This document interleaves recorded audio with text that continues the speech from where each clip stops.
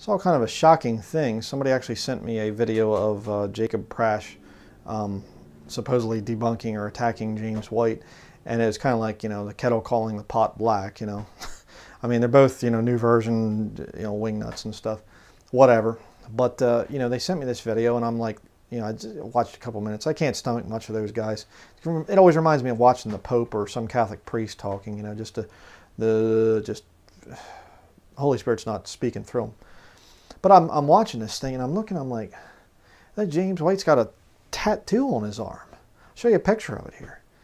And I'm like, okay, you know, and because I saw the Jacob Prasch thing, and then I saw I went to James White's video just to make sure, and I'm like, he's got a tattoo on his arm. And I thought, well, okay, you know, I know lost people, and they you know, they get tattoos, and I did a video recently on that, and they come out and they, you know, oh man, I had this tattoo from back in my lost years and stuff.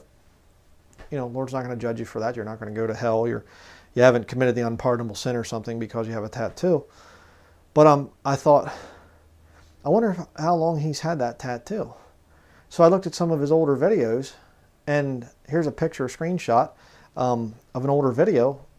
Now, maybe I'm wrong, but it doesn't look to me like he has a tattoo in that picture. And I'm thinking to myself, wait a second here.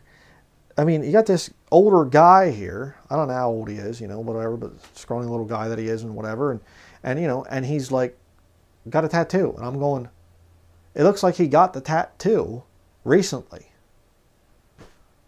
And I'm thinking to myself, you know, he's supposed to be some kind of a Bible scholar, and he gets a tattoo? You know? I mean, what kind of carnal, you think you're a teenager or something? It kind of reminds me of an old, you see these old women, and they wear like the hip hugger pants, and they're like, you're trying to look like young and hot or something, you know, and it's just like, you know, act your age, you know. It's weird. Why would some guy that's supposedly some kind of Bible scholar get a tattoo on his arm? Very strange, you know. And I mean, I had a talk with a friend of mine years ago about this, and he's like, is it just me, or is the number of people with tattoos increasing? I mean, it used to be back when I was a kid, you know, you'd see people and they'd have like a tattoo up here or something, some guys in the military or whatever else, or maybe something on his forearm. Now it's just like you get people, they got tattoos, look like they have a sleeve on when they're wearing a muscle shirt, and they got them up their neck and on their face and all kinds of stuff. Why is that? Well, because my Bible says that in Revelation chapter 20 that there's going to be a mark upon the forehead. I do believe Revelation 13 teaches that there's a mark in the hand or in the forehead. I do believe implantable microchips have something to do with it, but there's also a mark upon the forehead. So people are going to have to get rid of that aversion to multiple tattoos. So my question is, why would the Holy Spirit lead somebody who's older, or anybody that's saved, to get a tattoo on their arm? And I mean, James White, the problems with him are so legion. I mean, it's just, where do you even begin? But it's just like this, okay, this is a really, really weird thing. And maybe I'm wrong. Maybe he had it, you know, and somebody say, well, you know, your pictures are, but it looks to me like he just got the thing recently. And then he's on this other, was Apologia or something like this. I'll put up a screenshot of this. And, you know, he's sitting around these guys, you know, this pastor, this young guy, and he's got tattoos all over the place. He's not even trying to hide it. You know, other guys sitting there, and he's got piercings, and they got the triquetra there, you know, the witch's trinity and stuff.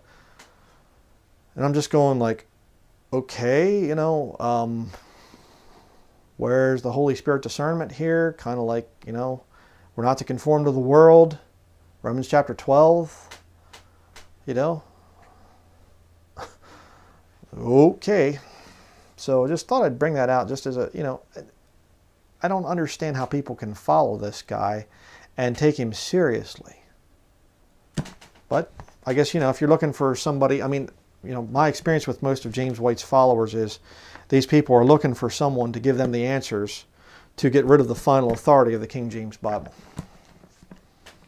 You know, somebody that can take away that scary thought of there's actually a book on this planet that's God's perfect written word that you can't judge and you can't change. And see, they don't like that thought. So they look for some scholar to come out and say, actually there's a problem here and there's a problem there, and what about this and what about that and stuff, and then they use this little mind control tactic. James White will get all excited about that.